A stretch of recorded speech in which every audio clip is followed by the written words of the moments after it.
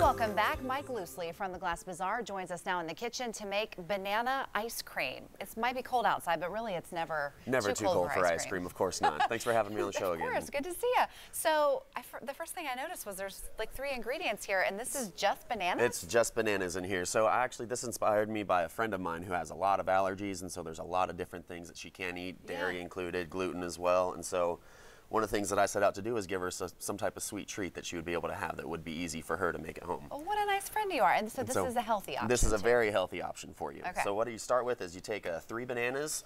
Depending on how much banana flavor you want is what the ripeness is. I like mine to have that little banana, so you want a ripe banana with that. Do they need to be cold? Yes, that's what I was getting to next. Okay. You're going to cut them up into about 1-inch cubes, and you're going to freeze them. Oh, They take about 4 or 5 hours, but it's honestly best if you freeze them overnight before you do it. Okay. So when you pull it out, you're going to throw them into a food processor or a blender, whichever you have, and it takes about 4 to 5 minutes of this actually blending it all the way. And so you want to get it till it gets a soft serve consistency, so it's going to be nice and smooth, like we have right in here.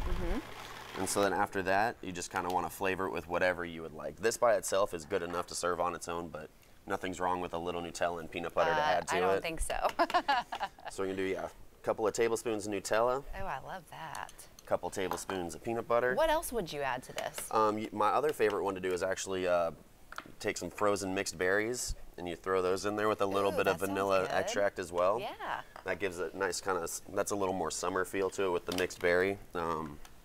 Mint chocolate chip you can do with some peppermint extract and some chocolate chips in there as well. Okay.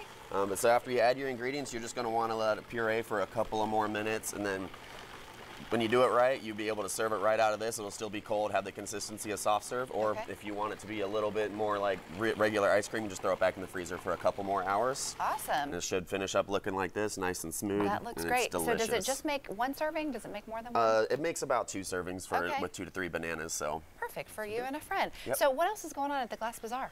We're doing teaching classes like every week. My next one's going to be in February. I'm going to do a Valentine's themed one, of course. It'll be right before then. So, but if you go to glassbazaar.com, you can sign up for any of the classes that they have. Good for couples. Good for couples. Good for friends who want to make some banana ice cream. Yes, exactly. Good to see you. Thanks for being here. Thanks for having me. All right, still ahead on